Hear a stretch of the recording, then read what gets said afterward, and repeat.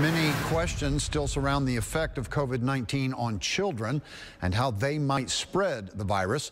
With schools set to reopen in the fall, many parents must decide whether to send their kids back into the classroom. KRCG 13's Ashley Eddy sat down with an MU healthcare infectious disease specialist to discuss her advice to parents.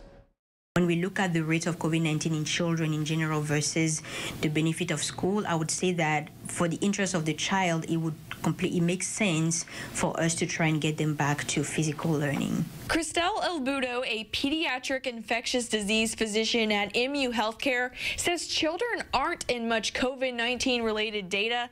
That's because many times that age range does not have symptoms when they get infected. She says the lack of data could be because of schools closing in the spring, but what other countries are doing can be observed. Countries that never closed schools like Sweden, it really hasn't changed the rates that they saw. Countries that reopened schools like, Israel and other places in Australia and New England and the UK, they really didn't see a big surge related to schools opening. When it comes to parents making the difficult decision whether to send their child back to school, Ilboudo says that choice is a personal one. Look at how healthy is the child, who is at home taking care of them. Are they going to go home to a parent that is more susceptible? She says the mental health of students should be considered an important factor in the decision-making process for parents, noting the social benefits of in-person classes and learning. We know children benefit so much from being in school, the behavioral aspect that they get, the social aspect that they get,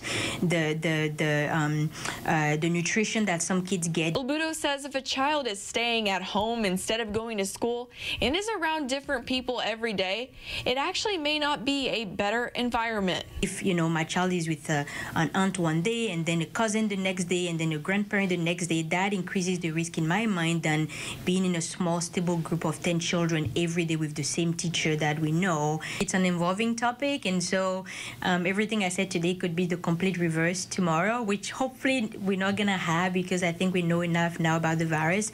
But I think as far as schools, we have to take each situation in account, and unfortunately it will have to be each community or each school district based on what they're seeing locally.